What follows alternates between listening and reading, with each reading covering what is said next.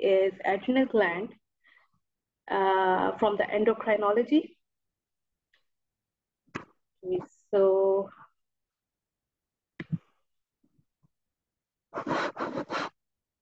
I suppose everyone knows where adrenal gland is located. So when we took a cross section of adrenal gland consists of two parts.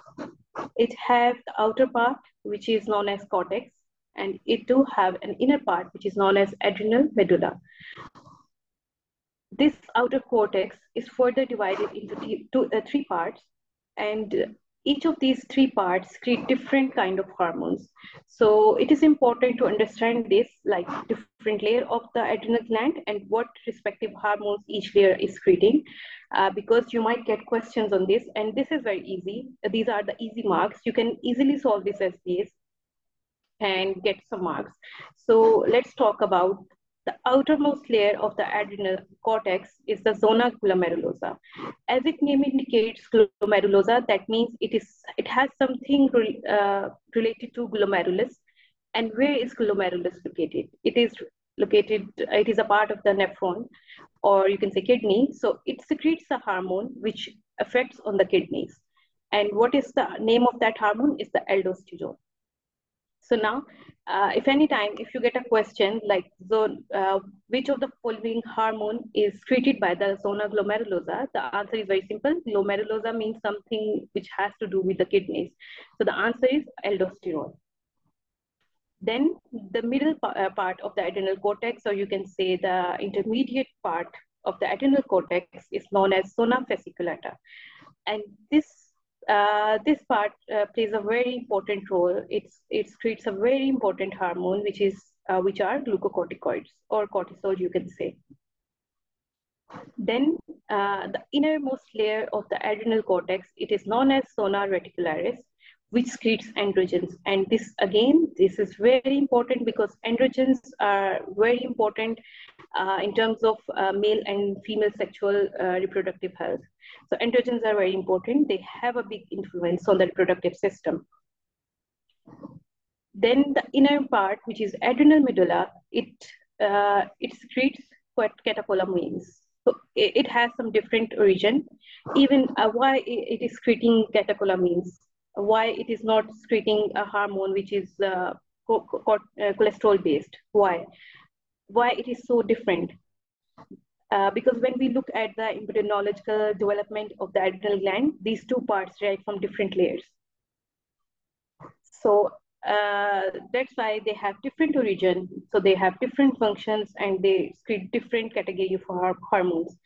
Aldosterone, glucocorticoid, and androgens, all of these are cholesterol-based hormones, whereas catecholamines are different. So important catecholamines are epinephrine and norepinephrine. So let's talk about adrenal medulla, because this is very simple and it is not that extensive as compared to adrenal cortex.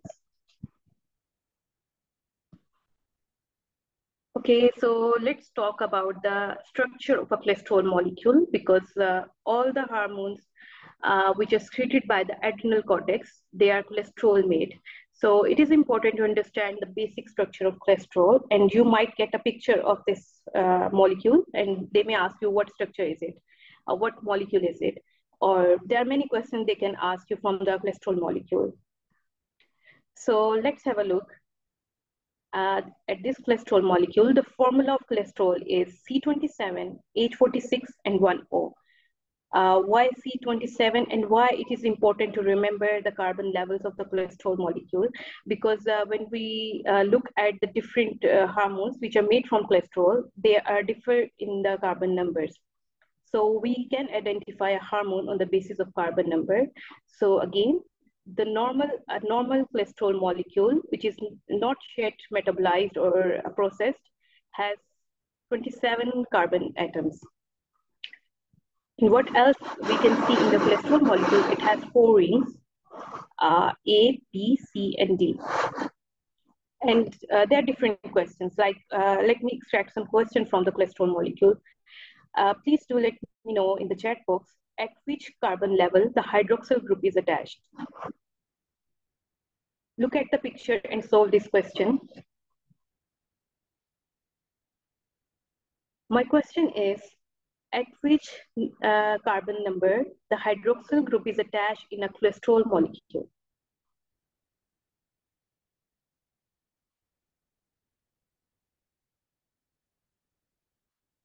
Okay, that's good. It is C3. My next question is, how many number of rings are there in the cholesterol molecule?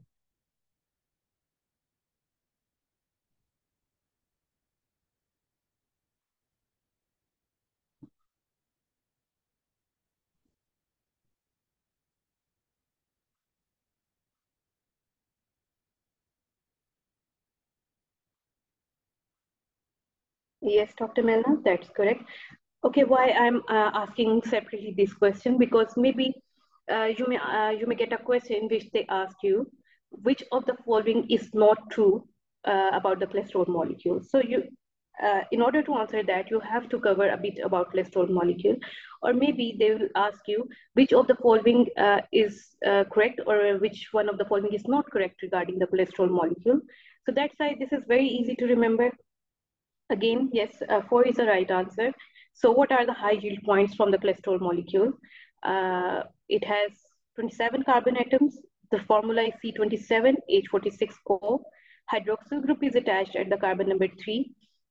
Okay, I have another question. Where is the hydrocarbon tail is attached on the cholesterol molecule?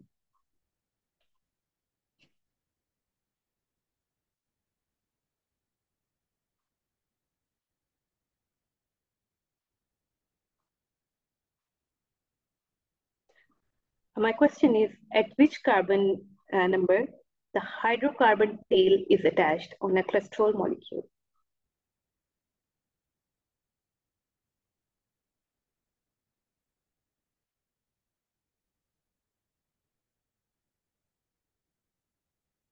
Yes, C17 is the right answer. Here, this one is a hydrocarbon tail. And why did I ask this question? Because when the further hormones from the adrenal gland are going to form from the cholesterol, this tail could be cleaved.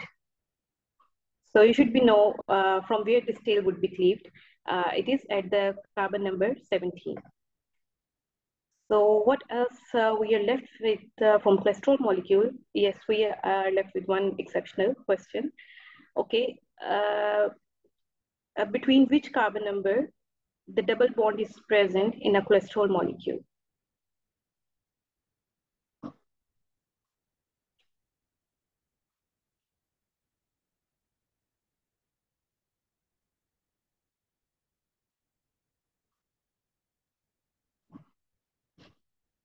Yes, C5. Okay, my question is, between which number of carbon atoms in a cholesterol molecule double bond is present?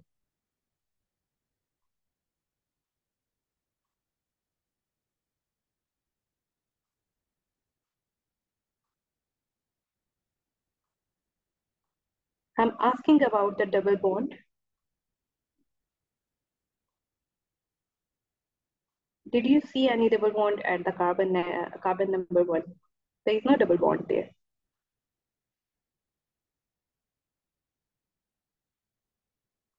It's between 5 and 6. Here you can see between the carbon number 5 and 6 double bond is present, and that's the only double bond in the cholesterol molecule. So these are the high yield points from the cholesterol molecule. Again, why I put so much emphasis on cholesterol, because this is very important for all the male and reproductive hormones. So we have a crystal clear understanding of the structure of this molecule. So let's move on to our next slide. So now you can understand the importance of these carbon levels. Okay, your job is to remember which of the hormones consist of 21 carbon numbers, and which of the hormones have 19 carbons, and which of the hormones have 18 carbons. So remember progesterone, deoxycorticosterone, aldosterone, and cortisol. These are the adrenal hormones which have 21 carbon numbers in their structure. So these are 21 carbon steroids, you can say. 21 carbon steroids or 21 carbon hormones, they are progesterone, deoxycorticosterone, aldosterone, and cortisol. And here is another SPA. Progesterone is the precursor for others in the 21 carbon series. So progesterone is the first hormone in the steroidogenesis, which comes from the cholesterol molecule and further give rise to other cholesterol or adrenal hormones. So remember, if you in the exam you will ask by this question that which of the following hormone is the precursor hormone? So the answer is progesterone.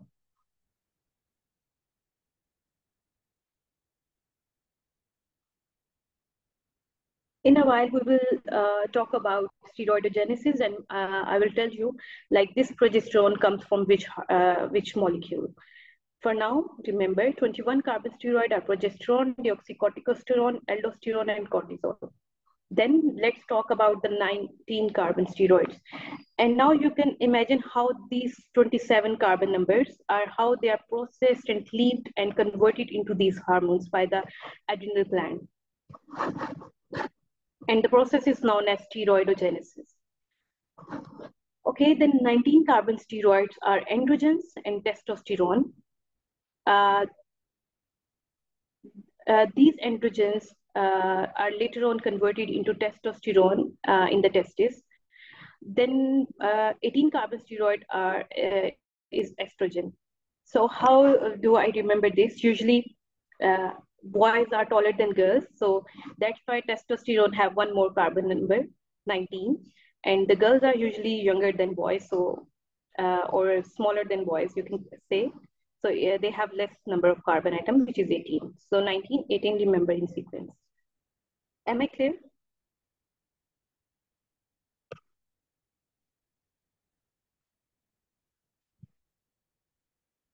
Try to memorize these points here because all of these are SPAs and they are important, and they are, honestly, if you remember here, they are very easy, and later on you just have to give a quick revision.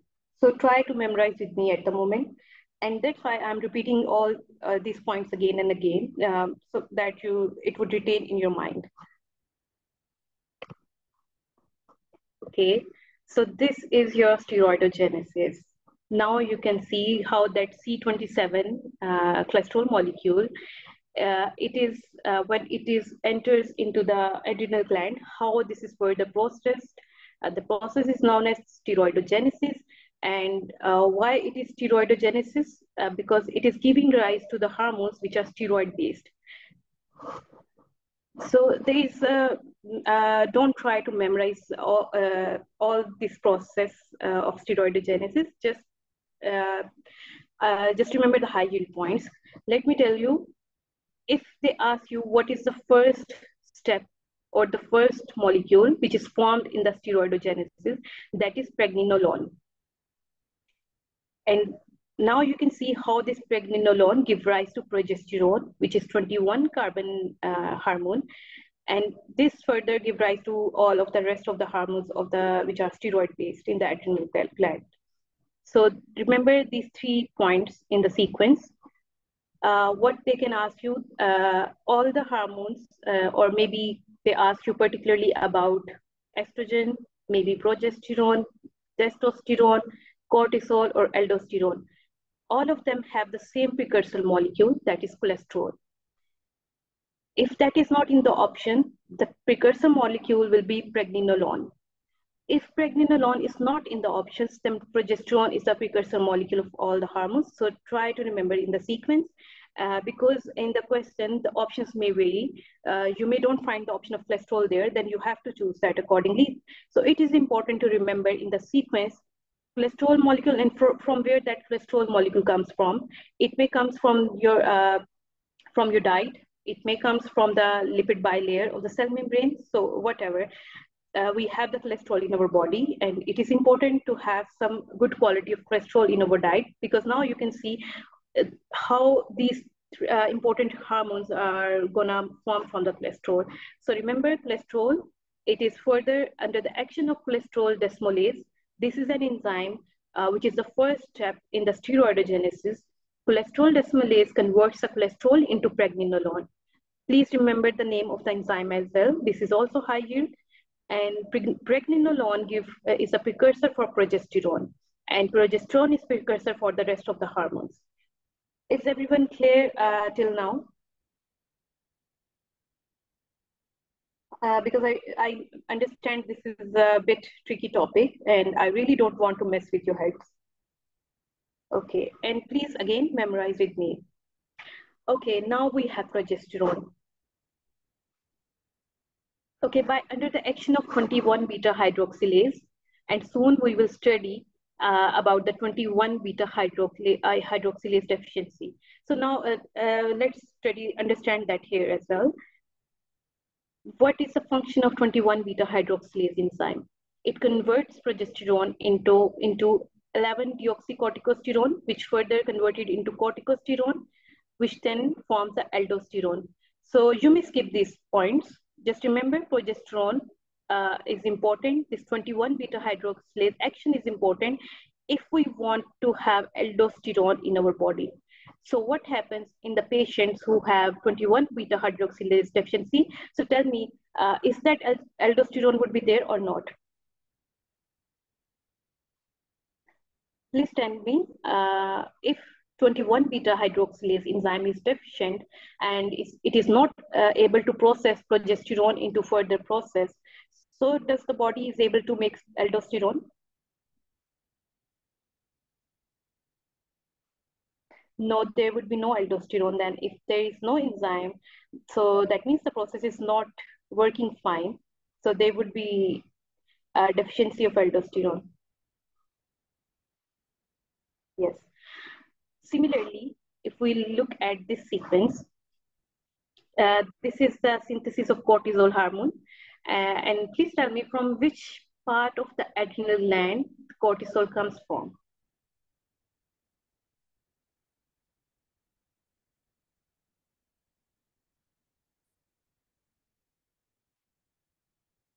Yes, fasciculata. We are studying biochemistry at the moment. Okay, so cortisol.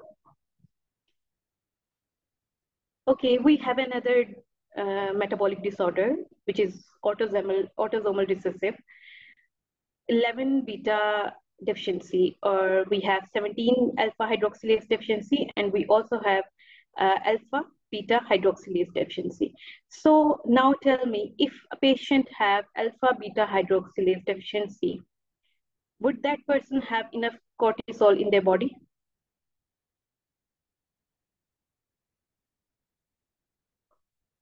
Okay, yes, there would be no cortisol. Similarly, if a person do not have 21 beta hydroxylase in their body, you can see here 21 beta hydroxylase is also playing a role.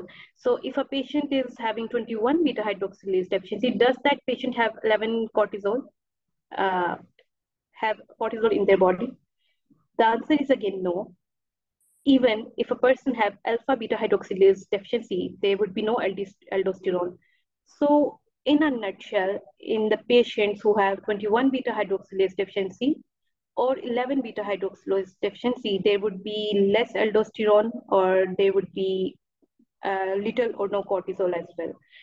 So what happens if these precursors are not processing in this pathway?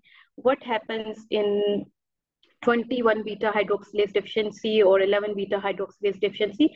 All these precursors would be shunted into androgen synthesis pathway. So as a result, the patient, the baby or the newborn have excess amount of androgens. And that is the clinical findings. We will discuss in a while what are the clinical presentations of a patient or the babies who are having 21 beta hydroxylase deficiency or 11 beta hydroxylase deficiency or even 17 20-lase deficiency or 17 beta hydroxyprogesterone deficiency. So there are many autosomal recessive conditions. So is everyone clear now, or do I need to repeat anything?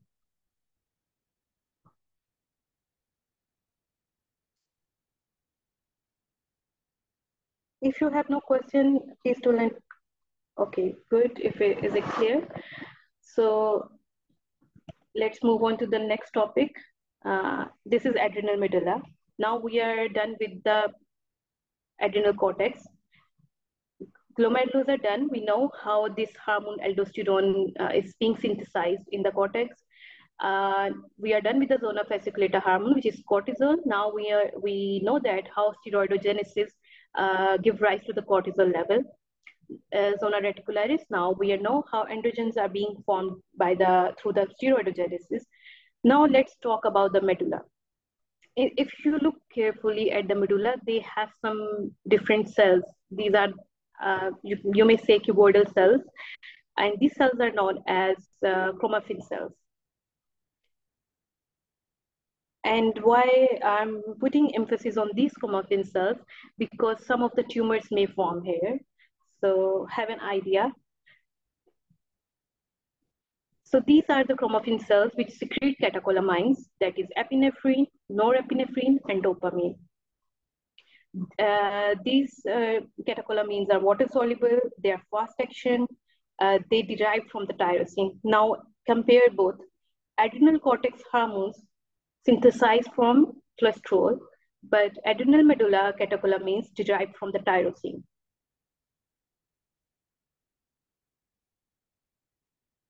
These chromaffin cells or adrenal medulla is innervated by preganglionic sympathetic fibers, which act through acetylcholine neurotransmitter. So again, these are all the points I'm discussing right now. There are the question in the exam. They are the high yield points. So please try to remember. If you in the exam they ask you which of the neurotransmitter is present in the adrenal medulla, or which of the neurotransmitter is responsible for the production of catecholamines in the adrenal medulla, the answer is acetylcholine. Is everyone clear?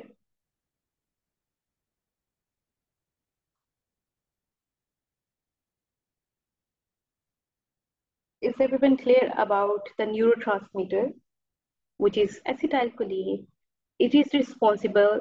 What happens? These sympathetic fibers create this acetylcholine here in the adrenal medulla, and as a result, these chromaffin cells produce epinephrine, norepinephrine, and dopamine, and they are derivative of tyrosine.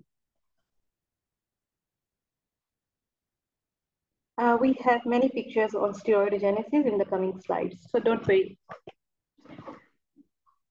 Okay, since we have discussed about the normal structure, steroidogenesis, and the different parts and the hormones of adrenal cortex and medulla, now let's talk about some endocrinopathies. So the important endocrinopathy from the adrenal medulla is, which is important for your exam, is a pheochromocytoma. It is a neuroendocrine tumor that grows from the cells called chromaffin cells. So again, now imagine how these chromaffin cells are important. They secrete epinephrine, norepinephrine, and dopamine, and they have the tendency, there is a chance they might get tumor, which is neuroendocrine tumor. And since they are producing catecholamines, so what happens if any of the tumor occurs here, the patient may produce increased amount of epinephrine, norepinephrine, or dopamine, and those would be the clinical features of that patient. So what are the clinical features of the pheochromocytoma? Are headache, palpitations. Why palpitations? Because the patient have high catecholamines, and we know these catecholamines are released during fight or flight response. So we all experience this. If we saw a big lion in front of us, we got that palpitations. So that is our neurotransmitters are working at the moment. Marked by pounding, flirting, or beating rapidly. Hypertension, yes, because of again those catecholamines. Pale appearance, or you can simply imagine this is some overactivity of your sympathetic system. Sweating, tremors, or shaking. Investigations are, we go for the 24 urinary phenyl mandelic acid or metanephrine or normetanephrine. These are the screening method. And in order to localize the tumor, we go for the CT abdomen. Management. Okay, in the exam, they would not ask you about the management of pheochromocytoma, but I have added this for your information. the definitive treatment is a surgery. And before we go for the surgery, we give the patient 6 weeks course of alpha blocker in order to control those hyper overstimulated sympathetic symptoms. So another SBA which is asked in the recalls, they ask you about pheochromocytoma is a part of which multiple endocrine neoplasias. So please look at this table and give me the answer. Pheochromocytoma is a part of which multiple endocrine neoplasia? 1 or 2?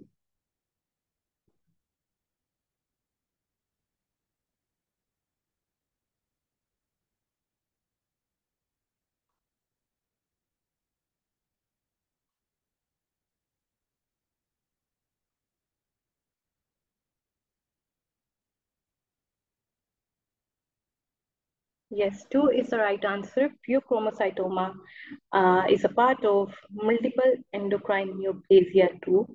The rest of the tumors or the rest of the pathologies or neoplasias are primarily hyperparathyroidism and medullary carcinoma of the thyroid. So I have added both of them. You may have a read later on, both about men 1 and men 2. Okay, now let's talk about we are done with the adrenal medulla and all the high yield points.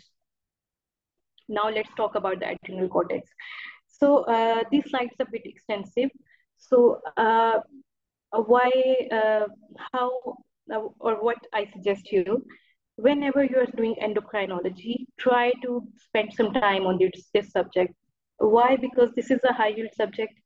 There are many questions from the endocrinology and they are a bit tricky. So if you just cram those SPAs, you would not retain that for a long period of time. So I recommend that always, whenever you are studying some pathologies of any hormone, try to understand the normal function of that hormone. Why? Because if you understand the normal function of any hormone, you can easily pick out the pathologies. So don't memorize this. Just have an idea like how these hormones are being synthesized, what are the axes of these hormones, and what are their normal functions. Once we are done with that, then we will start the pathologies. Okay, any of you, please let me know, all of you are clear about positive and negative feedback mechanism. Do you have a clear understanding what is negative and what is positive feedback mechanism?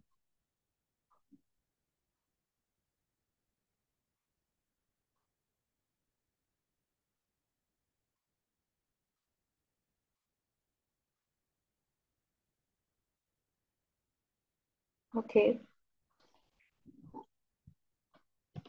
Dr. Rebecca. Okay. So negative and positive feedback mechanism. Whenever you're starting any subject, try to have a crystal clear understanding of the basic concepts, because these two words we frequently use throughout the endocrinology. So let me give you a concept of negative feedback first. So imagine you are hungry and you started eating something. Now your tummy is full. So what would you do? Your stomach sends a signal to the brain that I'm full, I don't need much food now. So what your mind do? It would send you the signals that please stop eating. So this is your negative feedback. Let me portray this in the endocrinology. For instance, if there are many negative feedback mechanisms. For example, if we take insulin, why we need insulin in the body when there is hyperglycemia. And that hyperglycemia triggers the insulin release. Similarly, your hunger triggers you to eat something. So once the insulin job is done, it stabilizes the hyperglycemia. Now, do you want to get hypoglycemic? Yes or no? Definitely no, you don't want to get hypoglycemic. Now the insulin job is done. So at that very moment, this insulin, through some mechanism, sends the signals to the hypothalamus that my job is done. There is no need to produce more insulin in the body. So, and as a result, there would be no more insulin produced by the hypothalamus or the pituitary gland, or from the pancreas. from the pancreas. However, it is started all the way up from the hypothalamus. If we study the hypothalamic pancreatic axis, somehow just remember, if we don't need any hormone more, it is sent to the signals to the hypothalamus that no more hormone is needed. This is your negative feedback mechanism. Am I clear to everyone?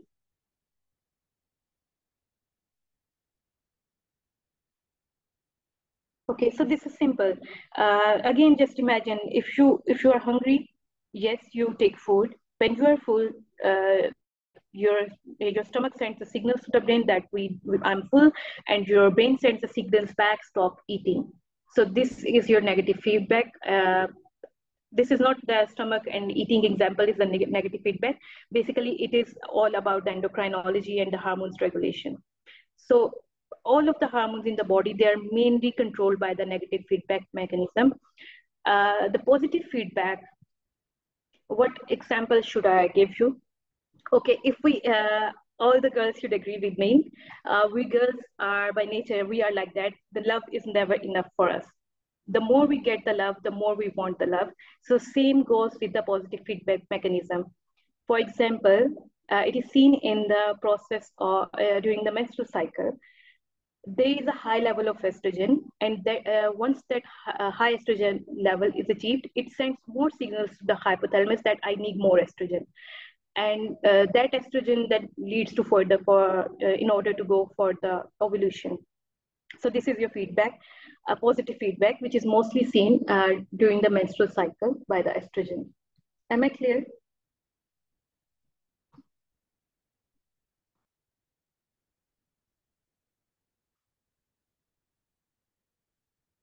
Okay, so remember these concepts throughout your endocrinology. You are studying any hormone regulation. Please do consider this positive and negative feedback mechanism. Now let's start our adrenal cortex hormone. So let's talk about glucocorticoid secretion. I'm only going to discuss the high yield points. It follows a circadian rhythm. By that means cortisol levels are highest just before waking up around 8 a.m. in the morning and lowest in the evening during the midnight around 12 a.m. So just remember, cortisol levels are highest before waking and lowest in the evening. That's it. Now let's talk about the hypothalamic control of corticotropin releasing hormone. Again, starts from the hypothalamus. It secretes corticotropic releasing hormone, which acts on the pituitary gland to secrete anterior pituitary to secrete an adrenocorticotropic hormone. And this ACTH is responsible because it acts on the adrenal cortex to produce further hormones.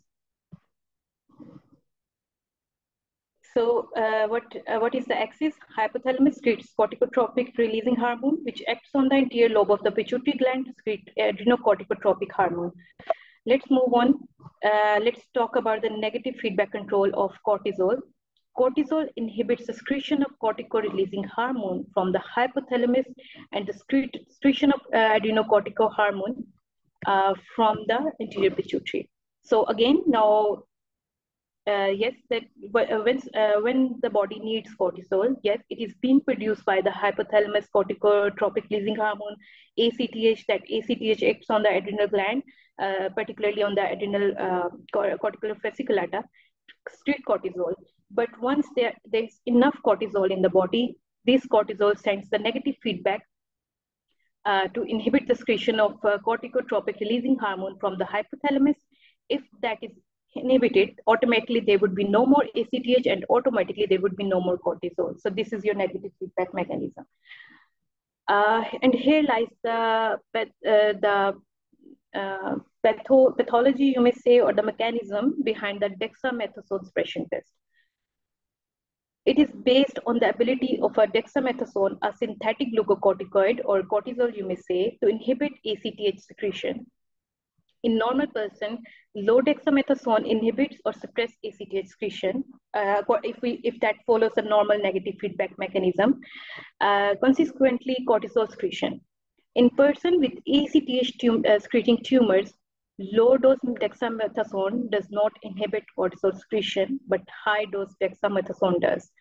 In person with adrenal cortical tumors, neither low or high dose dexamethasone inhibits cortisol secretion. So for now, just read this slide, and later on when you are revising this topic, please try to memorize these findings and try to understand how what is the mechanism of dexamethasone suppression test. So apparently, or in a nutshell, uh, in normal people, if we give the dexamethasone suppression, if we do that, it normally follows the negative feedback control of the cortisol or the glucocorticoid. But in if the person has some pathology, that would not follow this normal negative feedback cortisol. So what are the actions of cortisol? We are talking about the glucocorticoids, which comes from the adrenal fasciculata. It stimulates gluconeogenesis. Okay, now imagine cortisol is your stress hormone. So whenever we all experience stress in our life, so now imagine when we are in stress, what type of things our body need at that time. So what those things which our body needs at that time, it is provided by the cortisol. So these are the functions of the cortisol. So what it do, it stimulates gluconeogenesis. That means it increases the glucose level, because during stress we need glucose. And we used to take ice cream when we are facing any stress, so we need glucose. That means, so it is provided by the cortisol by the process of gluconeogenesis. It also decreases glucose utilization and insulin sensitivity of adipose tissue. It increases lipolysis, which provides more glycerol to the liver for gluconeogenesis. It also has anti-inflammatory effects. Prostaglandins and leukotrienes are involved in the inflammatory process response. Glucocorticoids have anti-inflammatory properties by inhibiting the formation of precursor arketonate. No need to remember much details. Just remember the normal high yield points, the normal function of the glucocorticoid hormone. Okay, for now we know we need glucose during stress. Anti-inflammatory effects, it is evident from the fact that we use corticosteroids for the many inflammatory conditions. And we also use corticosteroids in the autoimmune conditions when we want to suppress the immune system. So that means it has a normal function of suppression of the immune response. Then the next function is maintenance of vascular responsiveness to the catecholamines. So it upregulates the receptors on arterioles and increase their sensitivity to the vasoconstrictor effect of the norepinephrine. Thus, with excess cortisol, the blood pressure may be high. So we are done with the normal function of the cortisol. Now let's talk about the aldosterone, and we are well familiar with this hormone. So basically, it is not that a much control under the ACTH. It is mainly under the influence of regulated by renin-angiotensin system and by potassium. So mainly, if you get a question in the exam, they may ask you what is the main regulator of the aldosterone hormone. So what would be your answer? Please tell me. What is the main or the stimulator, you can say, or the regulator of the aldosterone hormone?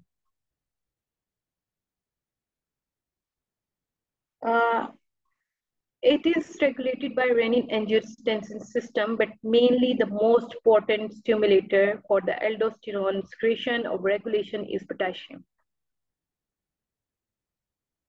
Yes, if you find that option, Ras is correct, but as far as I remember, I have seen some recalls. There is a one recall which is frequently repeated in which there was no option of renin, but they do have the option of potassium along with calcium, no sodium, and other molecules. So remember, potassium is the most potent regulator of aldosterone secretion. Okay. So there are many high yield points from endocrinology is very important, I must say. All of these questions are your SPS. So they ask question from the renin-angiotensin aldosterone system, and these are some high yield points. They may ask you about the renin. What is renin? It is an enzyme catalyze the conversion of angiotensinogen to angiotensin 1. So please memorize this whole line or this whole slide if possible. Uh, for instance, they may ask you, angiotensinogen is converted to angiotensin 1 under the action of which of the following? So the answer is renin. Or in the other way around, they may ask you, renin is responsible for which of the following? Conversion of angiotensin 2 into angiotensin 3, maybe angiotensinogen to angiotensin 1, or maybe they give you some other options as well. So answer is, and renin is responsible for the conversion of angiotensinogen to angiotensin 1. Then now angiotensin 1 has been formed. Now how this would be processed further? This one is now converted into angiotensin 2 under the action of this enzyme. And they may ask you, where is this process is taking place? Please tell me, where does in the body angiotensin 1 is being converted into angiotensin 2 under the action of ACE or angiotensin converting enzyme?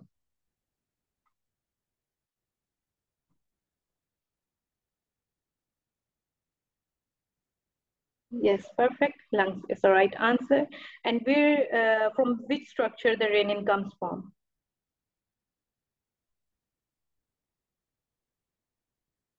Yes, kidney is the right answer. Yes, juxtaglomerular apparatus more precisely. Yes. Okay, so what would be the next step? Now we have angiotensin 2. Okay, angiotensin 2 acts on the zona glomerulosa of the adrenal cortex to increase the conversion of corticosterone to aldosterone. Aldosterone increases, now it is now acting on the kidneys, on the collecting tubules, on the distal convoluted tubules. It increases sodium reabsorption, thereby restoring extracellular fluid volume and the blood volume to the normal. So do you know when this renin angiotensin aldosterone system would get activated? And why the nature has designed this system? What is the purpose of renin angiotensin aldosterone system in the body? And why these enzymes and molecules are being messed around? What is the purpose of having RA system in our body? Yes, to maintain blood volume. But at what particular conditions it gets stimulated? Yes, correct. Decrease blood pressure. You can take the example of hemorrhage. In case of hemorrhage, this would be, or maybe during the very low blood volume, but just take the example of hemorrhage so that you would remember. When there is low blood pressure.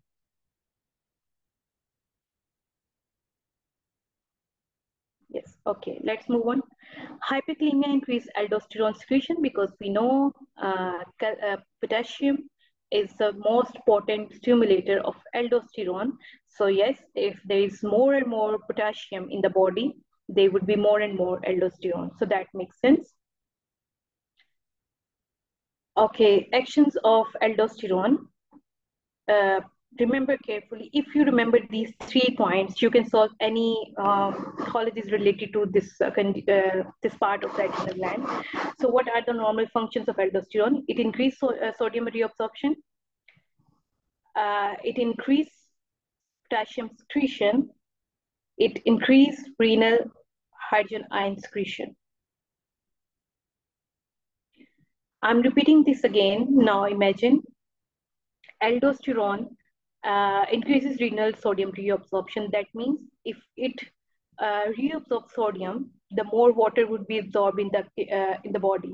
So just imagine a person is going through hemorrhage and the body is trying to hold the body fluid back, and once the RAS system is get activated, yes, aldosterone is being produced. And what is its section to retain body's volume? And how it would do that? It would reabsorb the sodium more and more, and along with sodium, we know that water follows. So if this aldosterone retains sodium, it would retain water, and it would help to increase the blood volume. One function done. Then everything has a price. if the body is retaining sodium, the body has to pay something. This aldosterone, if aldosterone is picking up sodium more and more, it has to give back something. And what is giving back?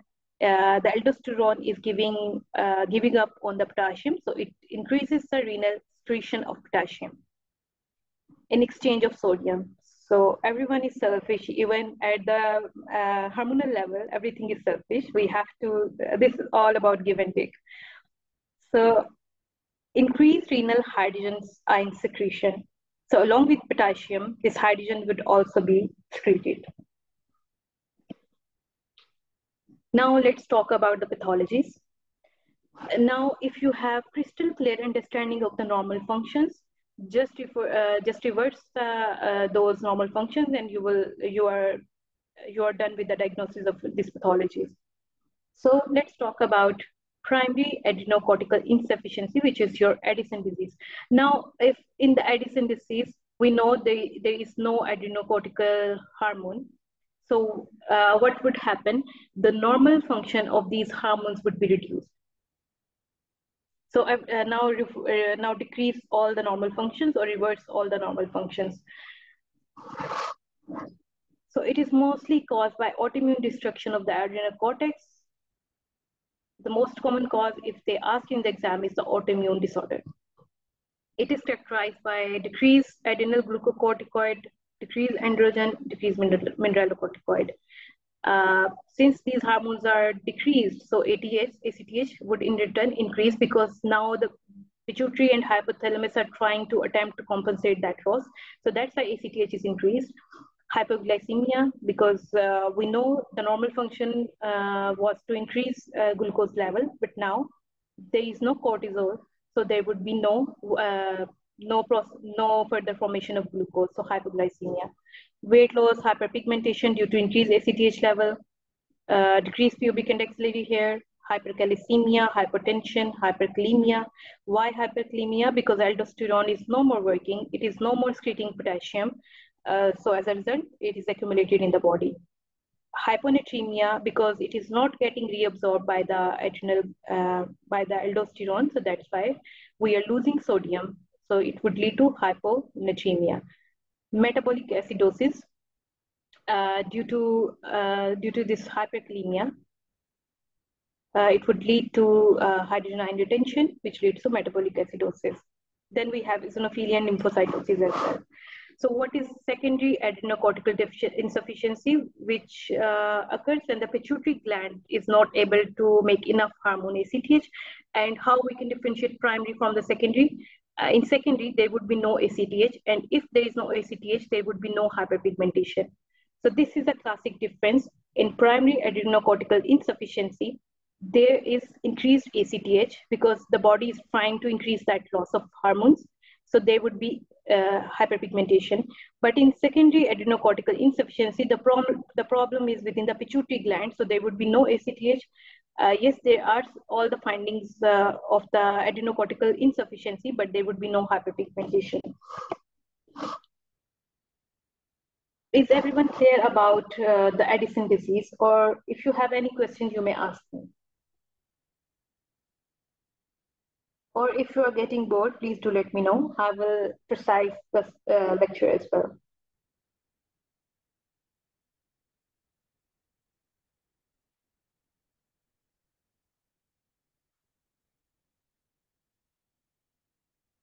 Okay, no questions?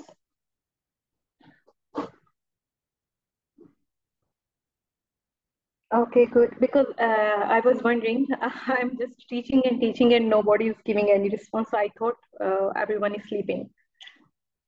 Okay, so now let's move on to the Cushing syndrome.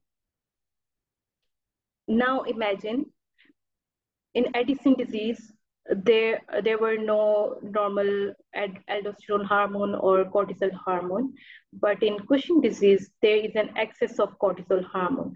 So now we know the function of cortisol. We need cortisol during stress, and in stress we eat ice cream, so we need glucose. So what the cortisol would do, it increases the gluconeogenesis through various means. Then we know that when we treat the patients who are having some immune disorders. We give corticosteroid to suppress the immune system. That means that is a function of cortisol. Another important function is it has anti-inflammatory effect, because we give corticosteroid during treatment of many infectious diseases. So these are all the normal functions. So what happened in the Cushing syndrome? We know there is an excess. So all these functions, the normal functions, would be amplified. Okay, so what happens when these cortisol androgen levels are raised? Yes, if they are raised, they would be decreased ACTH, because now the body thinks that yes, we need that more hormones, so there is nothing to do at the moment. It same goes here. If you kept on eating, and you didn't tell your mind that I'm full, you will keep on eating. So similar cases here. Like there are a lot of cortisol androgen levels, but there is no suppression. So ultimately, there would be decreased ACTH level because of the persistent increased level of these cortisols and androgen levels.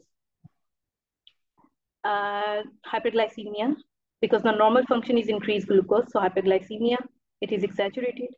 Increased protein catabolism and muscle wasting. Why? Because this the normally cortisol use gluconeogenesis, and it utilizes different resources like protein and everything. So that's why if there is more and more glucose from gluconeogenesis, there would be protein catabolism. And once there is protein catabolism, there would be muscle wasting. Central obesity, because of the fat redistribution.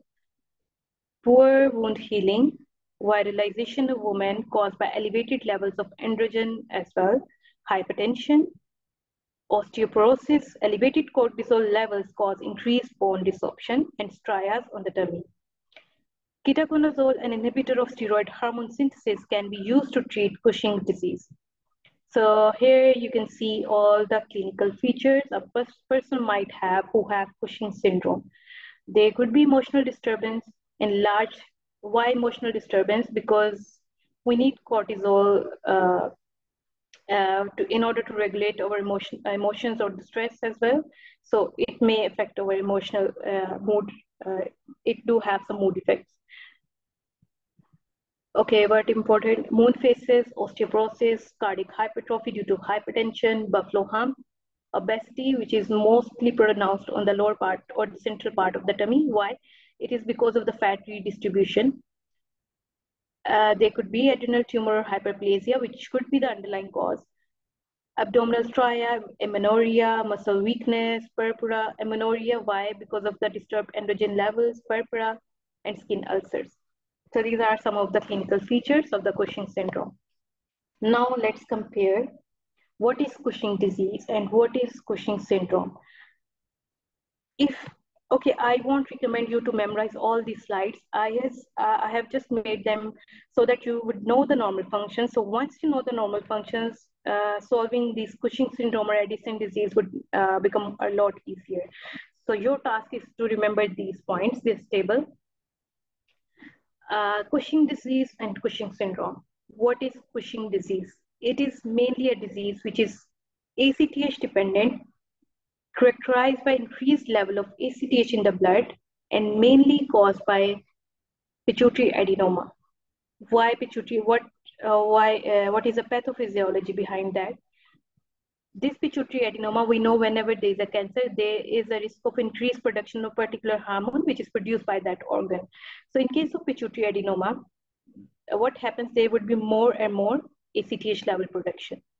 And once there is ACTH, increased level of ACTH in the blood, so we termed it as ACTH dependent, and it is always endogenous. But when we look at the Cushing syndrome, it does not depend on the ACTH level.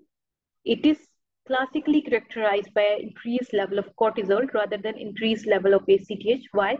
Because it does not depend on ACTH.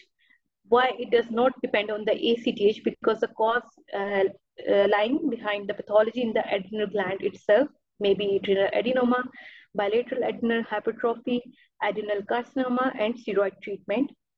It may be endogenous and may be exogenous. So in the exam, you may ask this question: what is the most common exogenous cause of Cushing syndrome?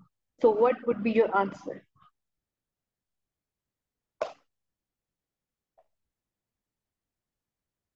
What is the most common cause of Cushing syndrome? What exogenous cause of Cushing syndrome? Yes, steroid treatment or exogenous steroid. Yes, pharmacological steroid use. Yes. Okay, what is the most common cause of Cushing disease?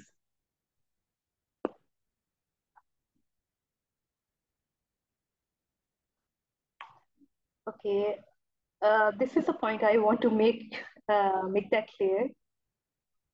Yes, pituitary adenoma is the correct answer because endogenous cause is always if in the question they ask about you Cushing disease, if you had listened me carefully and same mistakes you do in the exam, so always make sure are they asking about the disease or the syndrome, and then go and choose your answer.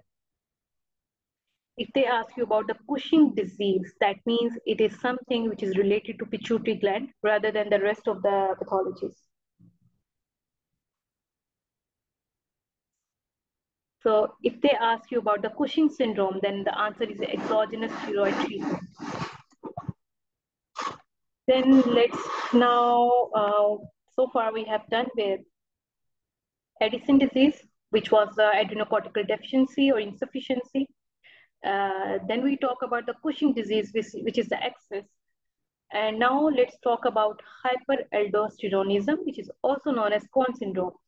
And now imagine all the normal functions of the aldosterone hormone. And now you can easily conclude that what would be the finding in the Cohen syndrome, because now all the normal functions of the aldosterone are being exaggerated. So this is how you can understand endocrinology in a better way. So it is caused by aldosterone secreting tumor. It may lead to hypertension because we know the normal function of the aldosterone, it comes and play its role when there is hypertension in the body.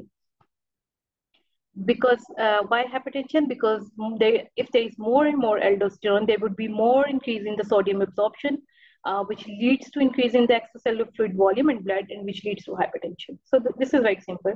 Hypokalemia, because yes, if there is more and more sodium absorption, in return, the aldosterone have to pay the price, and that price is potassium. It is losing potassium, so leads to hypokalemia. Then if it loses potassium, along with potassium, the hydrogen ions would also be being secreted, and the loss of hydrogen ion means there is alkalosis. So it would lead to metabolic alkalosis and decreased renin secretion because there is no more stimulation for the renin, because we know renin angiotensin system comes in and play the role when there is hypertension in the body. And in this particular case, there is always hypertension. So there would be decreased renin secretion. So I think now everything makes sense to you.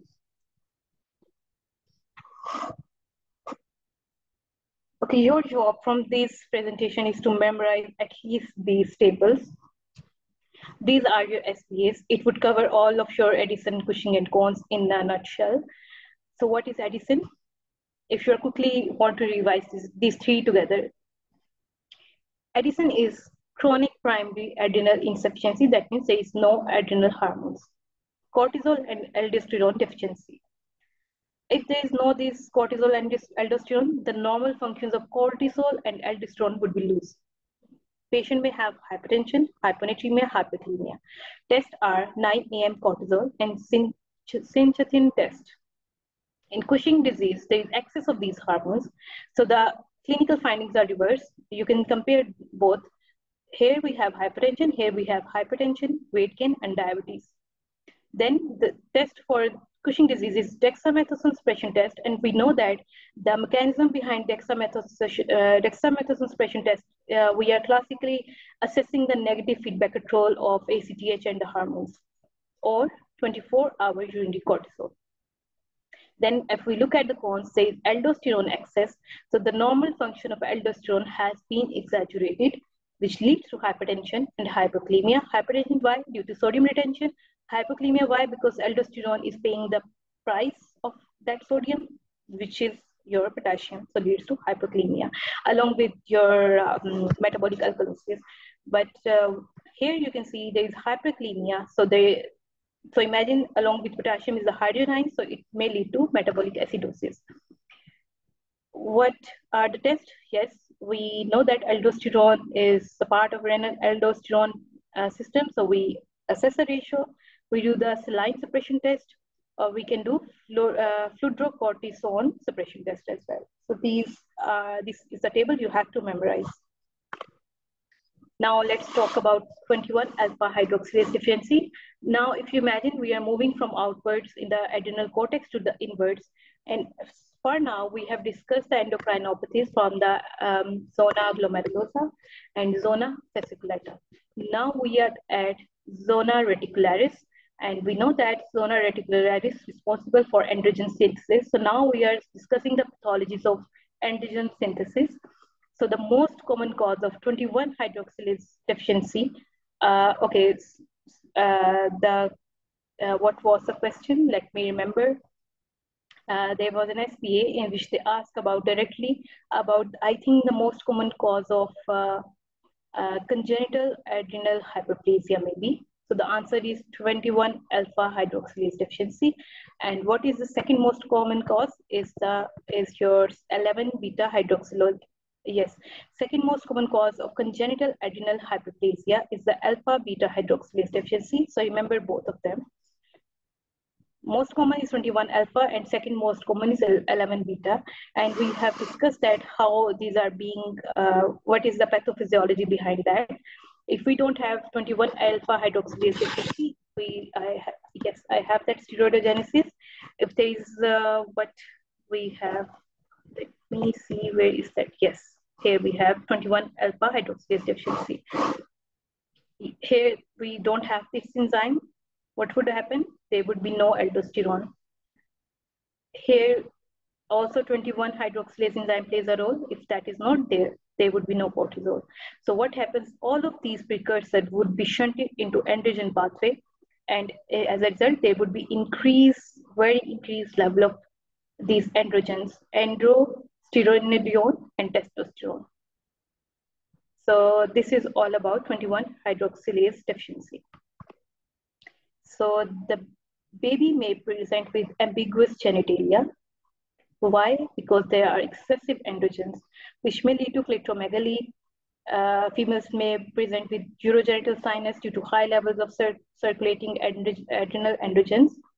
So there is no need to remember all of these. If you have time, you can read if you want to have a better understanding of this disorder.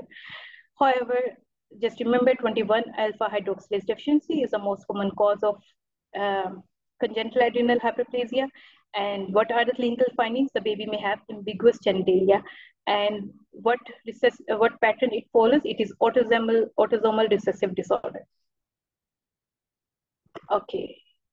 We know if there are more and more androgens, they may lead to virilization.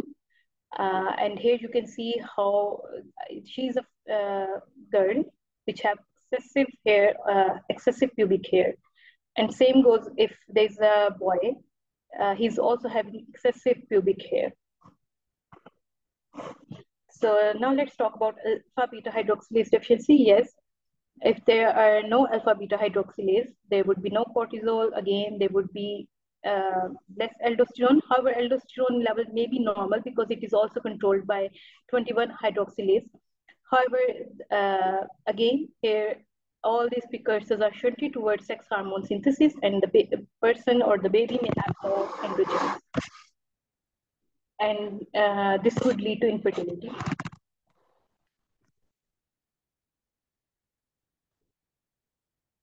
Okay, now let's talk a bit about ambiguous genitalia in the sequence, since we are discussing that. So have a look on this topic. When we suspect ambiguous genitalia, what is the definition of ambiguous genitalia? So the answer is when the external genitalia do not appear completely male or completely female, we termed it as ambiguous genitalia. Then when to suspect, there is a criteria. When micropenis is there, that means if the stretched penile length is less than 2.5 centimeter in a term newborn, that means that baby have ambiguous genitalia, or there may be asymmetry of labioscrotal folds, there may be penis with bilateral non-palpable testes, there may be unilateral cryptorchidism with hypospadiasis. So all of these are pointing towards ambiguous genitalia. Here you can see this is a picture of micropenis, and the stretched penile length is less than 2.5 centimeters. So this is ambiguous genitalia of a baby who has 21 beta hydroxylase deficiency. So this is a table. You may remember in cases of a baby boy who have genetic makeup of 46XY genotype, the conditions which may lead to ambiguous genitalia is partial androgen insensitivity, there may be complete androgen insensitivity, there may be 5-alpha reductase deficiency or gonadal dysgenesis. So these are the conditions which lead to ambiguous genitalia in a male baby or a baby who have genotype XY. When we look at the 46XS, in the females, this ambiguous genitalia may lead to virilization, but in males, it leads to undermasculinization. That means undermasculinization means they don't look like a male, and virilization means development of male-like structures like increased bone, muscle strength, and virilization, or the pubic hair, etc. So the cause in the 46XS genotype of ambiguous genitalia is again 21 hydroxylase deficiency. We have discussed that.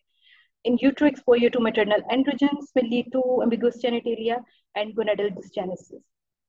Then there is another category of ambiguous genitalia, which is ovotesticular disorders, basically. That may be seen in true hermaphroditism. In what happens there, both testicular and ovarian tissues are present in the gonads. So it is true hermaphroditism that the baby may have both testicular and ovarian tissue, and it may lead to ambiguous genitalia. Is everyone clear up till now, or do I need to repeat anything?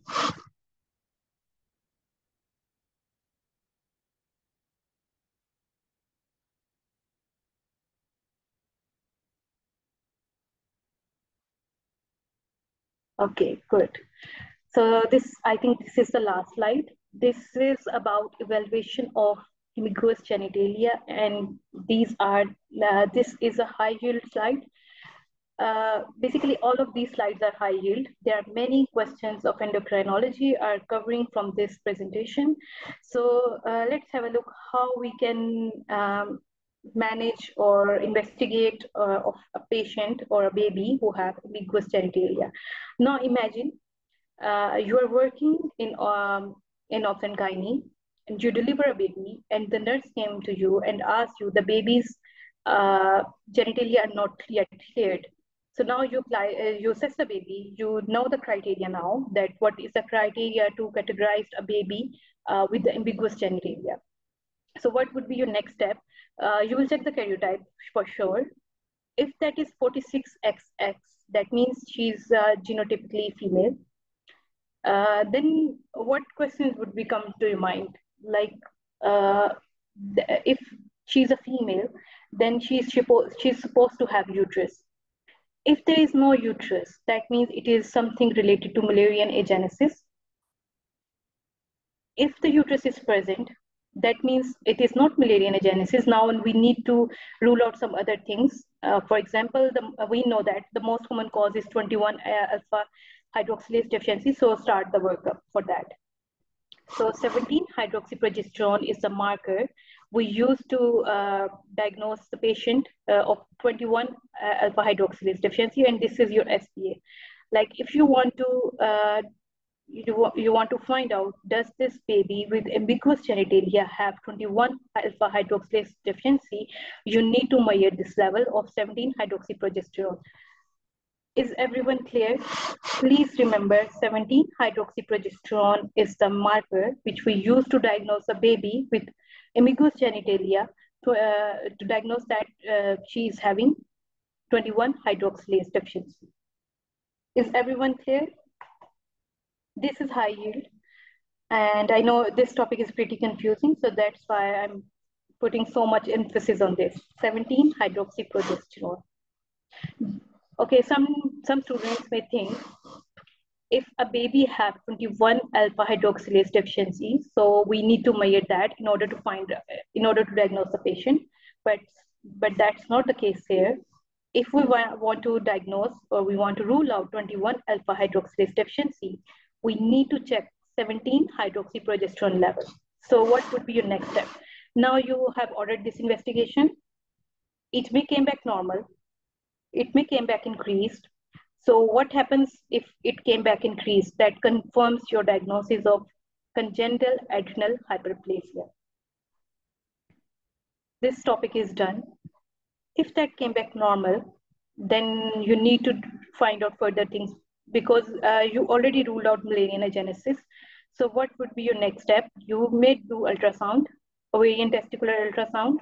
You may order the biopsy to find out other pathologies. There may be true hermaphroditism. That means the baby may have bisexual gonads, which is also a cause of ambiguous genitalia.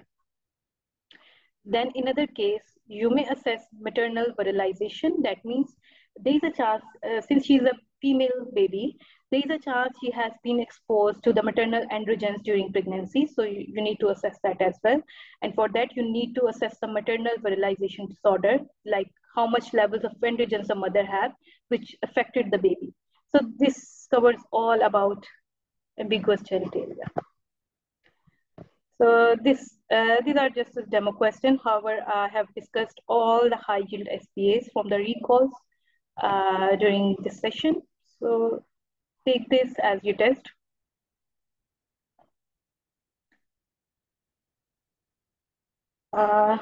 Regarding cortisol, which of the following is true?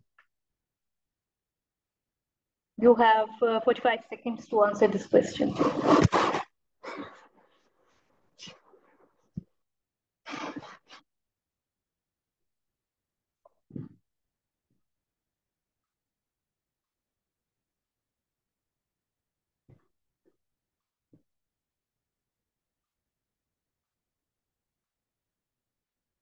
Okay, I got only one answer. Yes, B is the right answer.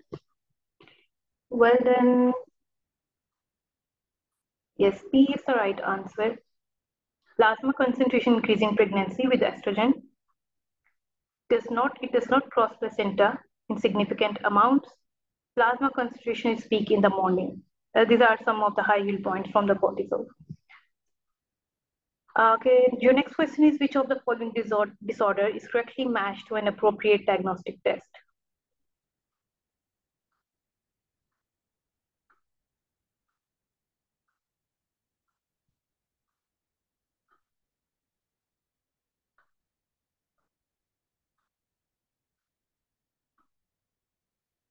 Please be quick.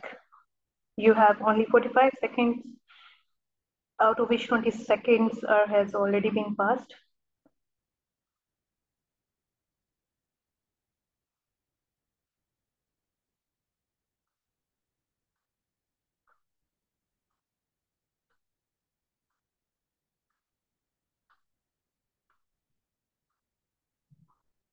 Okay, your correct answer is B. In cons, we do saline suppression test. What is cons again? It is abnormality of aldosterone excess. Clinical features are hypertension, not hyperkalemia. Why? Due to increased sodium retention and increased potassium excretion. And the tests are renin aldosterone ratio, saline suppression test, or fludrocortisone suppression test. So thank you so much for bearing with me so far. If you have any question, you may ask me, or otherwise I would end the session.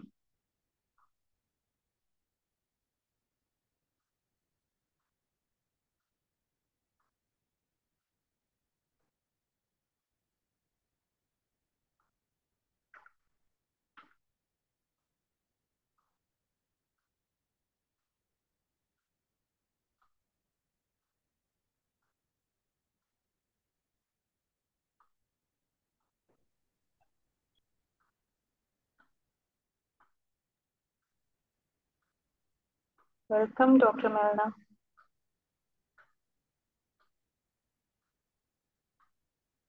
I hope now endocrinology made more sense to you. Yes, Dr. Ramya, we can do a session on embryology.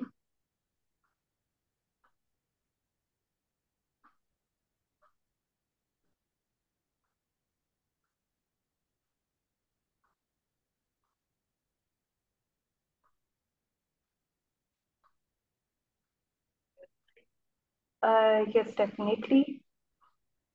Sure. Okay, for those students who were asking about, I have seen some messages. They were asking about some exam-oriented material and the SPAs. Yes, the good news is here. We are currently running over one of the course, which is our Power Hour course, in which we are discussing all the high-yield topics along with the SPA practice. And we are soon we are going to arrange a workshop on which is a 15 days workshop and which we are going to discuss all the important last 5 years past recalls in those 15 days. And yes, definitely, while discussing those SPAs from the past recalls, we will address all the relevant high yield information along with that. And trust me, that's a trigger start to your preparation. It would help to summarize and your all the MRCG1 curriculum, and before the exam, you will feel more confident if you cover all the high yield topics along with the SP practice from the last 5 years recalls.